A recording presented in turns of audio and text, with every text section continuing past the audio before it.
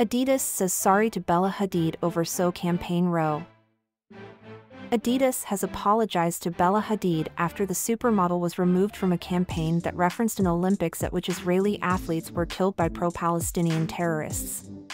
Adverts featuring the US supermodel for a relaunch of an Adidas shoe from the 1972 Munich Olympics were pulled on Friday, after pro-Israel groups called them sick and offensive.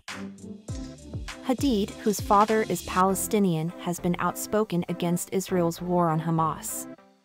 After reports suggested Hadid was considering legal action against Adidas, the company has now issued an apology to the model and a number of others.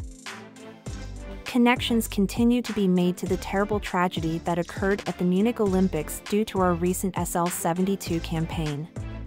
These connections are not meant, and we apologize for any upset or distress caused to communities around the world. We made an unintentional mistake. We also apologize to our partners, Bella Hadid, ASAP Nast, Jules Kound, and others, for any negative impact on them, and we are revising the campaign, it said on its Adidas Originals Instagram feed. Palestinian terrorists from the group Black September killed 11 Israeli athletes and a German police officer at the 1972 Games.